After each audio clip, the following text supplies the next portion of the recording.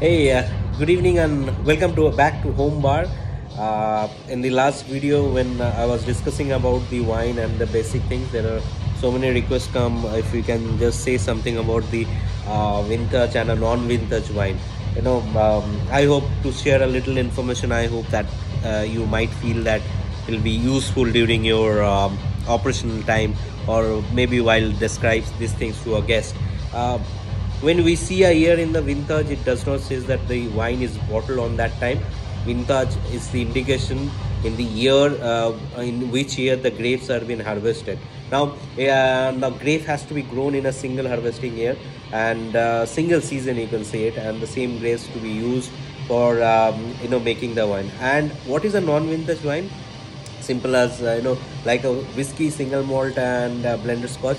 This is blended, so you can use different harvested grapes, blend it together and make a non-vintage wine. So in the non-vintage wine you won't see any year indication, but in a vintage wine you will definitely see a year indication. Now, what is the advantage or a disadvantage of a vintage wine, or maybe what is the advantage of a non-vintage wine?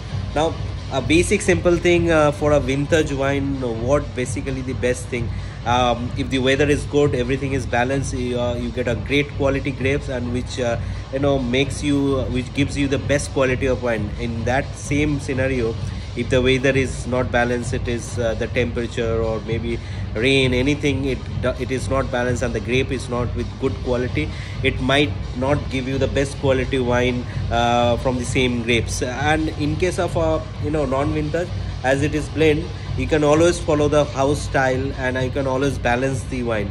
I know most of the cases you can do it there. So that's basically measure of the advantage or disadvantage.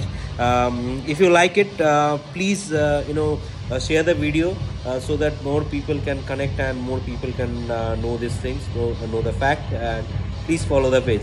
Thank you guys, hope you like it. Good night, cheers.